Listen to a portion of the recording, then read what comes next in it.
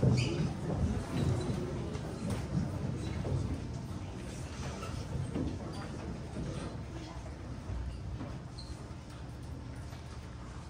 my name is Narayan, and my heritage is from India. Hi, my name is Raj, and my heritage is also from India. Hi, my name is Isha, and my heritage is also from India. Hi, my name is Myra, and my heritage is from India. Hi, my name is Amika, and my heritage is also from India. Hi, my name is Robert, and my heritage is from China. Hi, my name is Gavin, and my heritage is also from China. Hi, my name is Shreya, and my heritage is from India. Hi, my name is Shinshin, and my heritage is from China. Hi, my name is Delilah, and my heritage is from the Philippines. Hi, my name is Claire, and my heritage is from China. Hi, my name is Isha, and my heritage is from India. Hi, my name is Florence, and my heritage is from China. Hi, my name is Ray, and my heritage is from India. Hi, my name is Vivian, and my heritage is from China. Hi, my name is Esme, and my heritage is from China and Korea. Hi, my name is Alora, and my heritage is from India. Hi, my name is Evelyn, and my heritage is from China and Singapore. Hi, my name is Soho, my heritage is from India. Hi, my name is Laura, and my heritage is from India.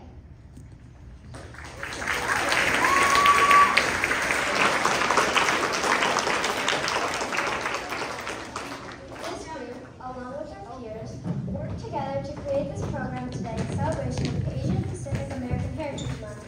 We will begin with a short video explaining some important aspects of the meaning behind Asian Pacific American Heritage.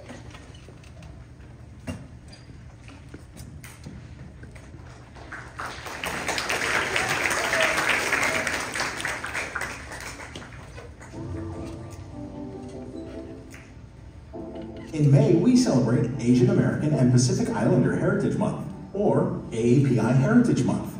Quite a mouthful, I know, but what would you expect from a month that celebrates the influence of such a large group? AAPI is the fastest growing demographic in the country, consisting of Americans that can trace their ancestry to 40 Asian countries, over 25,000 separate islands, and 50 ethnic groups with more than 100 languages. So why are these very different cultures grouped together? Simply put, because of the government. Asian Americans, Pacific Islanders, and Native Hawaiians living in America were grouped together by the census, based primarily on the geographical location of their land of origin. The benefits of grouping together multiple cultures with different backgrounds and struggles is, well, debatable. For instance, the families of early Chinese immigrants of the 1800s face entirely different circumstances and struggles than the Southeast Asian immigrants that came to this country as refugees in the 1960s. And both of these culture journeys are very different from the Pacific Islander and Native Hawaiian experiences of historical colonization. So the term Asian American falls short when trying to encapsulate so many different countries, cultures, struggles, and journeys. That's why the name of the group and the month has evolved, and will most likely continue to do so. So if you hear the terms AANHBI, APA, APIBA, or AAPI, or simply Asian American, they're all broadly referring to the larger Asian American, Pacific Island, and Native Hawaiian demographics of America, but not specifically to any one of the many, many cultures within the group. AAPI Heritage Month was first recognized under the Carter administration in 1978 as Pacific/Asian American Heritage Week. Then in 1990, it was extended and renamed to Asian-Pacific American Heritage Month. Most recently, in 2021, it was reaffirmed by President Biden as Asian American, Native Hawaiian, Pacific Islander Heritage Month. When celebrating AAPI culture and achievements, acknowledge that it is never safe to assume different cultures can be melded together. Every culture is unique in its own way, and everyone deserves to be recognized for their own culture. Not all Pacific Islander dances should be called hula. Not all martial arts are karate. And when you go out and enjoy the newest poke place, understand that it is a Hawaiian dish and not sushi in a bowl. Be aware that not all AAPI people understand the same languages, or that you should greet an Asian American with ni hao or konnichiwa. A perfectly good hello will suffice, even if they don't understand English. So what can we do better? Be aware of the generalizations, racial biases, or stereotypes you find yourself falling for, even if those stereotypes might be considered positive. The myth of the model minority, and most recently the crazy rich Asian stereotype, erases differences between individuals and ignores diverse struggles among cultural groups in our population. These stereotypes downplay challenges like discrimination, language barriers, economic inequality, bullying, and more faced by many in our community to this day. Most importantly, understand that AAPI individuals are more than happy to share knowledge about their cultures. Continue to ask questions and be open to learning new concepts and ideas from others. Engage, respect, and enjoy the influence of the AAPI communities of America all year, but especially this May.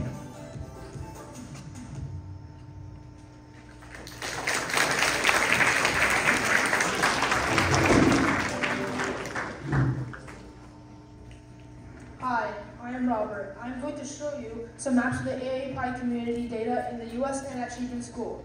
This is the demographic data of the AAPI community in the United States, which shows that the AAPI community grew by 42.97% between 2000 and 2010, and is projected to grow by another 134% to over 35 million by 2050. States with the highest AAPI population are California, New York, and Hawaii. The AAPI community in the U.S. is very diverse, with most populations from China, the Philippines, India, Vietnam, the Korean Peninsula, and Japan. This map shows a number of different countries that are represented at Chapin School. This data is voluntarily provided by the students in grades 5 to 8 and faculty members. The top subgroups by country of origin or birth are India and China, and we also have students or faculty from the Philippines, Taiwan, Singapore, Malaysia, and Pakistan. But these are only a handful of countries that are a part of Asia. As Shinshin will now share, Asia comprises many more countries, each worth learning more about.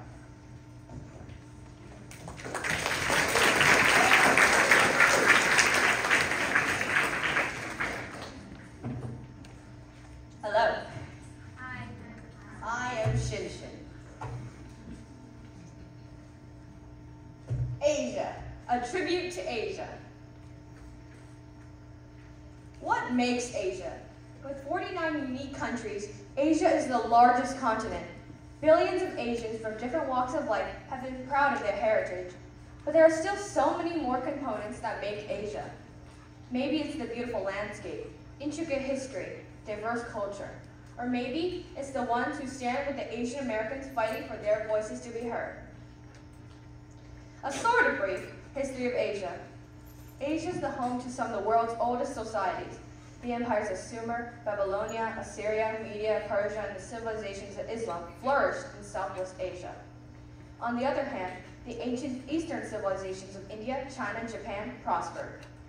Later, nomadic tribes, Huns, Mongols, and Turks in North and Central Asia established mighty empires and gave rise to westward migration.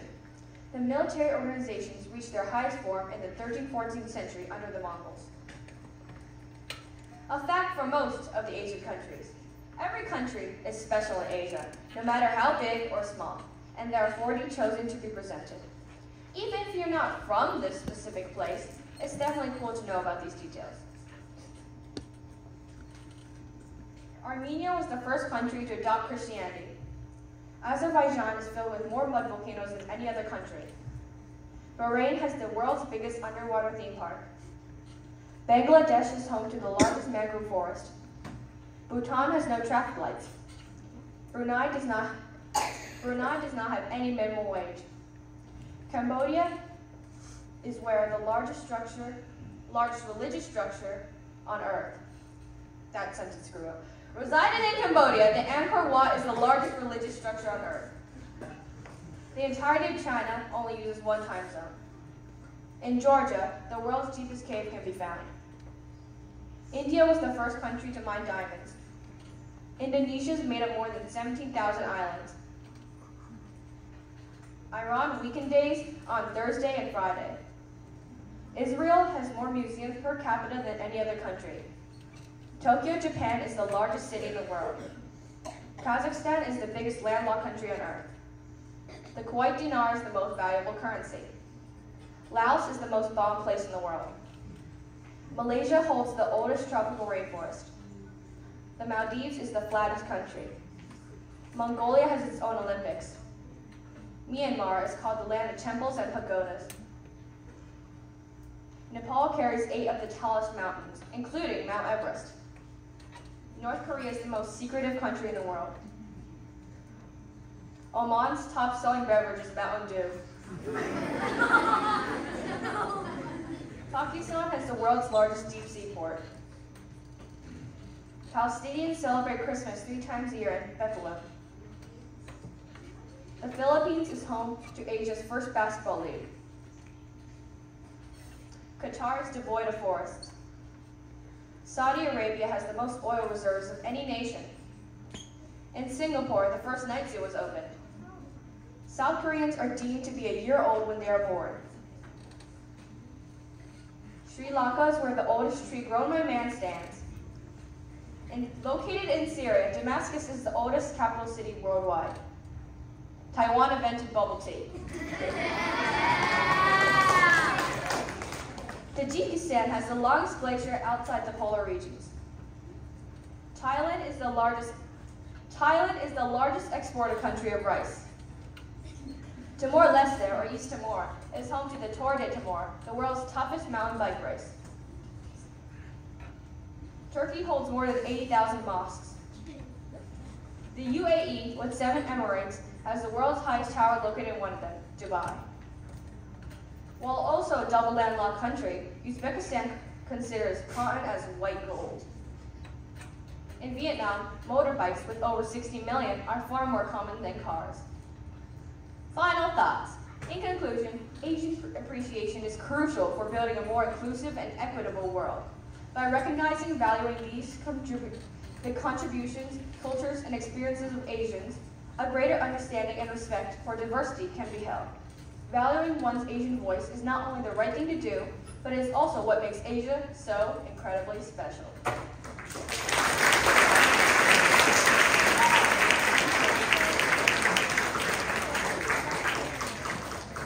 And now, Kate will introduce the performance of the Chinese river dance.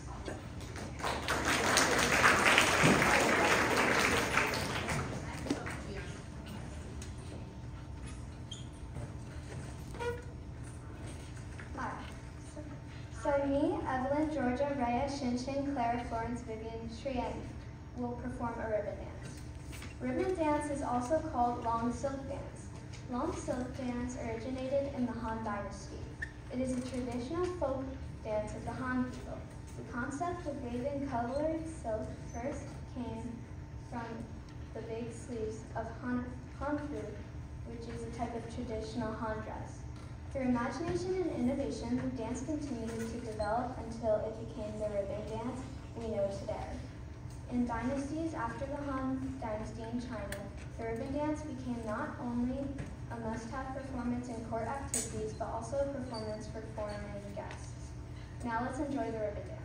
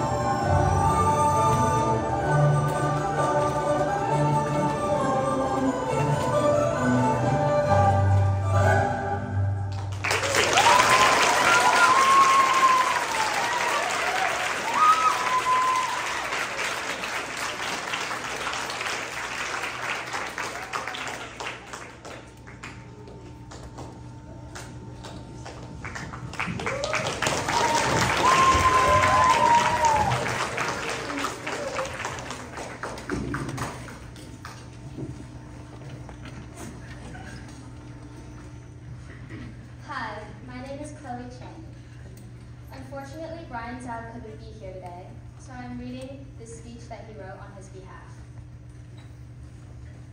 When I was 7, an older kid on my school bus started pulling their eyes so they became thinner, stretched out like thin lines. He told me that the first pair was Korean, the second pair was Japanese, and the third pair was Chinese. I laughed with him cluelessly. Yet that night, when I brushed my teeth, I took a look into the mirror. I hated my eyes. 3 years later, at the height of the pandemic, I sat on the trampoline in my backyard one afternoon. My backyard is surrounded by a white fence. On the right, there is a paved path where people often walk, and behind it, there's a small grove of trees. And as a man walked down the path, he stopped, looked at me, and spat across the fence. From March 2020 to March 2022, there have been over 12,000 reported hate crimes towards AAPIs, ranging from verbal or written hate speech and harassment to violent hate crimes, the murder of an 84-year-old Thai grandpa while he was taking an afternoon walk, the beating of an 18-year-old teen in a subway, and the Atlanta spa shootings, in which 6 women of Asian descent were killed. So what causes people to commit these actions, whether it be something as small as a racist remark, all the way to causing physical harm? Research has shown that a large part of it is due to a lack of education. Oh, are you going to change the slide for me? Okay, thank you. This summer, before my 6th grade year, I watched a PBS docuseries called Asian Americans. This led me to discover an eye-opening part of history and about my own heritage. It also caused me to realize that Asian American history was never taught in my school, and that fact was likely true for most schools across America. If Asian American history isn't included in American history, then are we even American? Nearly a decade before the American Revolutionary War, Filipino sailors had already landed in Louisiana, sailing in disease-ridden ships and harsh conditions. They persevered and began cultivating and farming the bayous of Louisiana. In the 1800s, thousands of Chinese immigrants arrived in the U.S. to participate in the gold rush.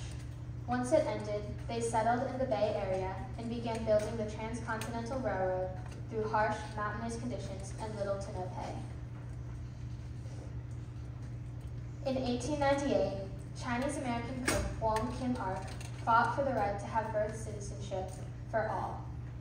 Wong had been born on U.S. soil, but the Department of Justice tried using the fact that his parents were immigrants against him. His case went all the way to the Supreme Court, and he won. Today, birthright citizenship is given to all children born on U.S. soil.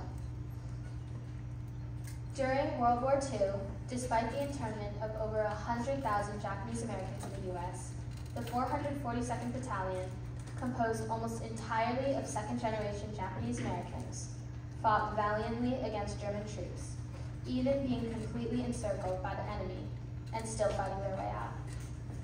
Around 18,000 soldiers served in the 442nd Battalion, and approximately 4,000 earned Purple Hearts and 21 earned Medals of Honor.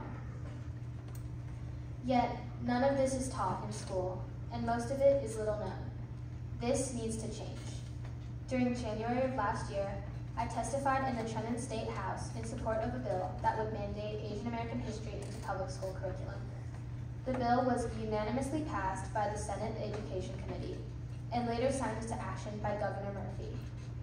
This movement has begun to catch fire, and many states have passed similar legislation. Yet these bills do not affect independent schools, and it is up to the students, teachers, and administrators of that school to create these important changes. I believe that we can be the ones to create this change here at Chapin. As I think back to some of my earliest encounters with Asian stereotypes, they stand out to me because they've changed me. I still remember the kid on the bus, or the man who spat at me, and I can remember all the times I've been asked, "Where are you from?" or "Do you eat dogs?" Advocacy is like a snowball. Every action, whether it be small or large, makes a difference. Making an effort to learn about someone else's heritage, standing up when you hear stereotypes, these actions all matter. I hope that you'll come out of of this assembly with a fresh perspective and a fire to create positive change. Thank you.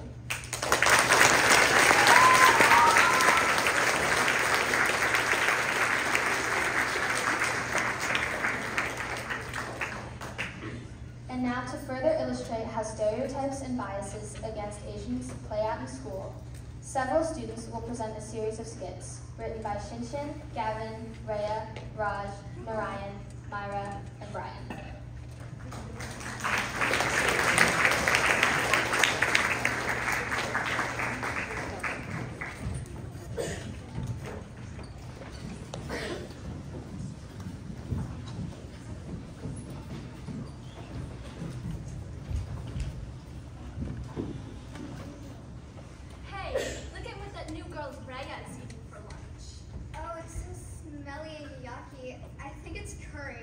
I know, right? And she talks like this. My lunch is dirty and I eat it all the time. I know, right? And there's this other kid and he looks like this. Pause. Rhea is being made fun of for the food from her country, and Kate is making fun of another student for the shape of his eyes. These are common insults directed towards Asian Americans, which can lead to them feeling that they're not valued. How can we make this right? Hey, I heard you talking about my lunch. I don't think you should talk about my lunch before you tried it. And also, it's not curry, it's samosas. I eat samosas with my family whenever we go out for Indian food. They're so good. Yeah, you don't know what you're missing. And what makes your eye shape any better than his? You're right. I shouldn't have made fun of his eyes. And Rhea, I'm sorry for making fun of your food and accent. It's just, we've never tried any of them. And they just look so different. I'm sorry, too. Do you think I could try a samosa? Sure, I'll bring one in tomorrow. The end.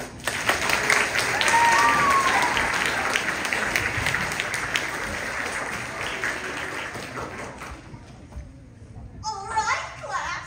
Does anyone want to come up to the board and solve this problem? Anyone?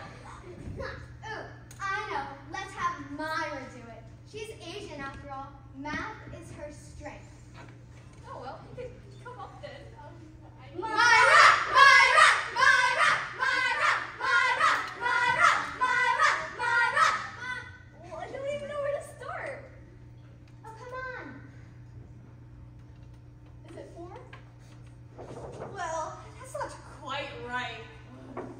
How did you get that wrong? You're literally Asian. Pause. Asians are stereotypically expected to know math, and there are many cases where this is not true. It doesn't matter what race you are, whether Asian or not, if you are good at a specific skill. There's a majority of Asians that feel the need to rise to academic goals such them, but their strengths hold better in other areas. Guys, it isn't right to peer pressure and anticipate always correct answers from her because she's Asian. Plus, mocking someone is never the right thing to do. Myra, what is something that you enjoy? Well, I really like golf. See, that's amazing. The end. You guys are all right. I'm sorry, and I really like golf too. It's fun. The end.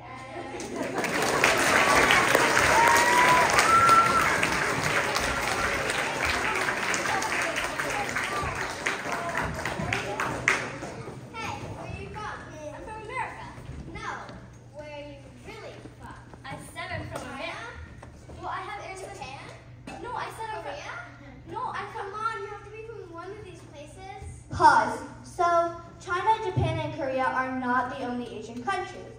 And it's insulting when others assume that just because you have this certain look, that you have to be from one of those countries.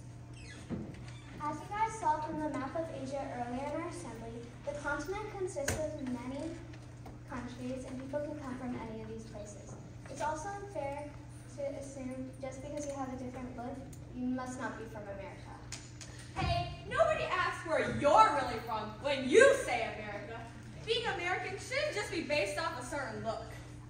Yeah, I'm from America, but I have ancestry from the Philippines, which is an island country located in the Western Pacific. Did you know there are more volcanoes than towns, and the Philippines has 3 of the largest shopping malls in the world? Wow, that's so cool. I'm sorry I assume what country you're from. Next time, I'll remember it's possible to be from a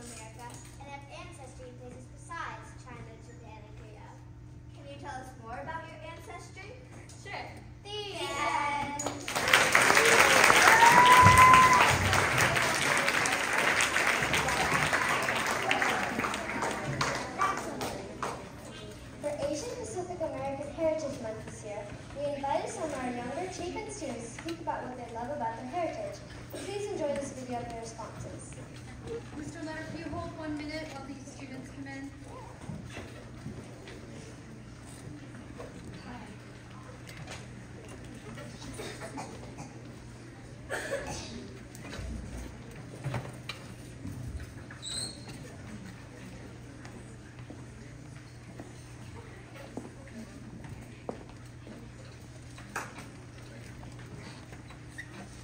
Okay, I think we're ready. Hi friends, did you know that May is Asian Pacific American Heritage Month? What are some things you love about your heritage?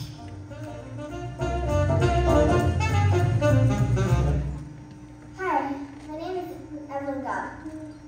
My Mandarin name is Li Mei. I'm in 4th grade. My mom's side of the family is from Shanghai and Hong Kong. My dad's side of the family is from Singapore. My favorite part of Chinese culture is food. It has tons of flavor and certain foods symbolize special things in our holidays. Hi, my name is Laura Chana and I'm in 4th grade. My family is from India. What I love most about my culture is the holidays. One of my favorite holidays is called Diwali. It's the festival of lights. We dress up in fancy clothes and meet with family and friends. We also light up the whole house with small candles called candles. My name is Joey Raju and I'm in 4th grade. My grandparents are from a state in South India called Kerala, and I'm Malayalam Christian. Part of the things I like about my culture are all the amazing food, including beef, Kerala style beef, parma curry, and appam. This is Allison Johnson with my sister, Dad. Of course, my wife.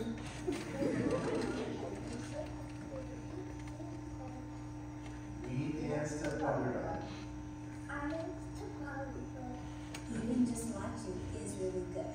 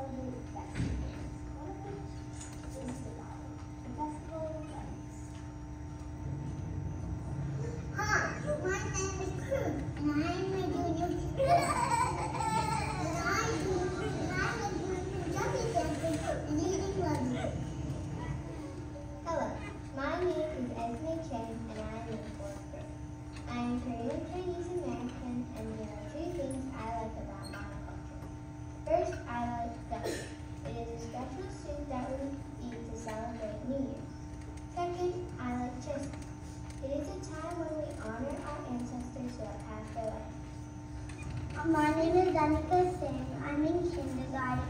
I'm an Indian American. I love all the Indian festivals, especially Holi and Diwali. But most of all, I love is dancing. My name is Neelam Ahuja, and I'm an Indian American explorer. And I love private dancing. Thank you.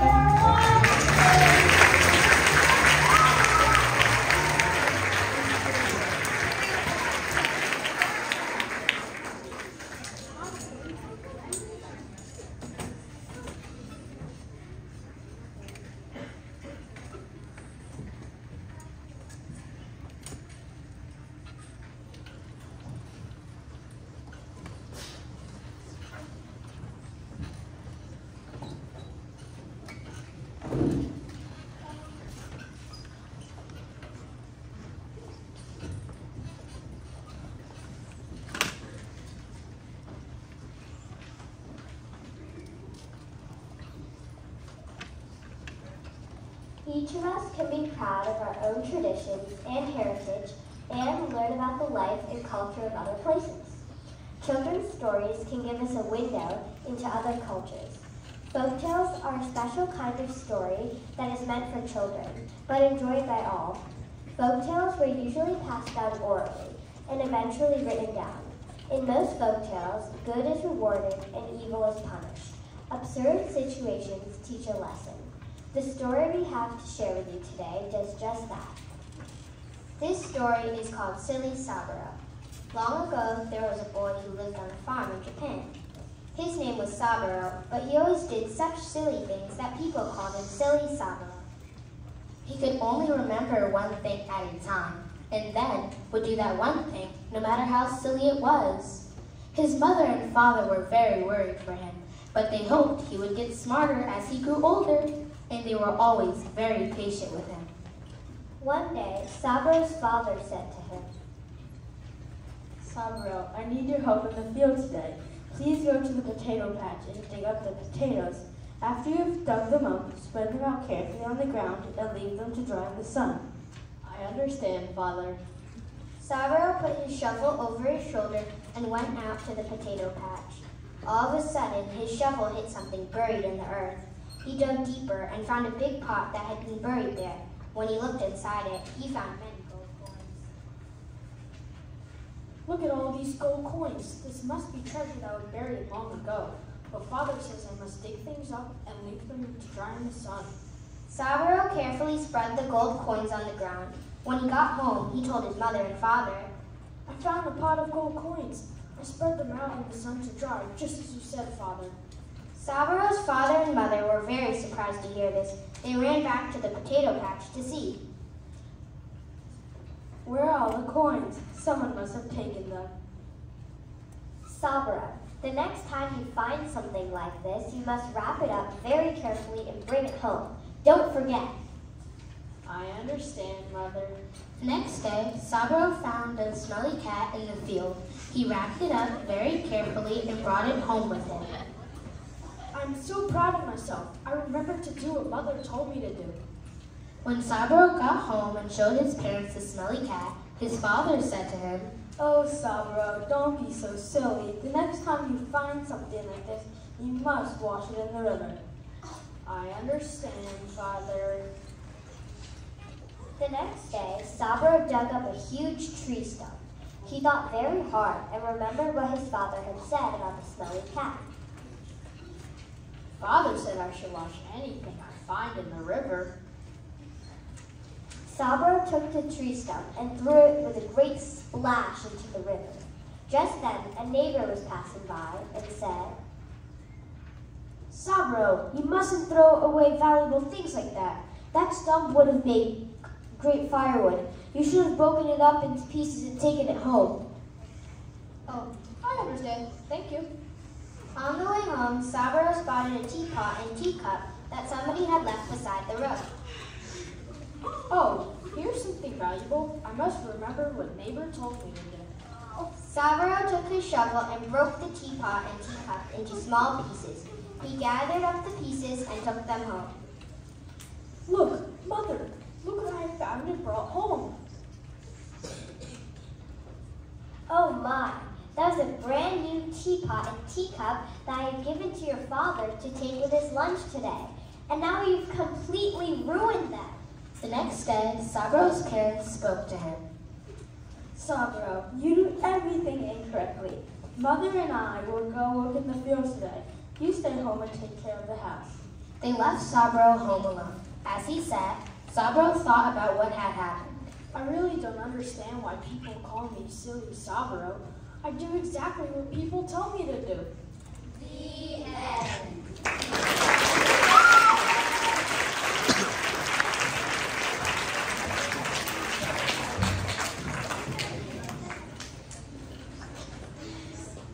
Dancing is a style of Indian dance that is most often seen in Indian films. It is a fusion of different types of classical and folk dances from various parts of India. Now we will enjoy a Bollywood dance performed by me, Kate, Georgia, Isha, Eva, Ani, Delilah, Anika, Laura, and Elsie.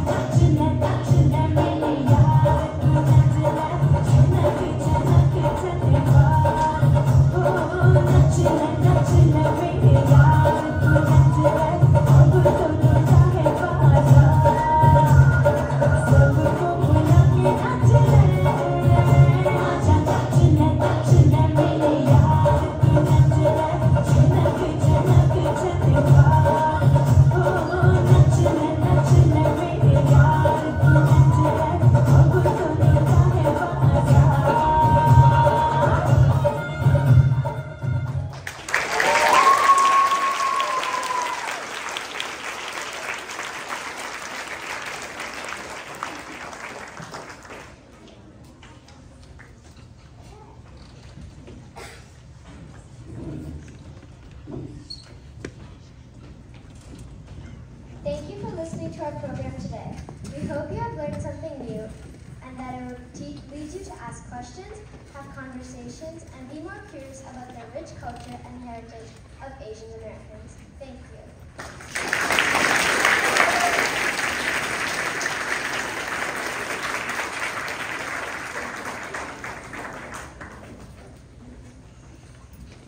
I'd like all of you that participated today to come up on the stage.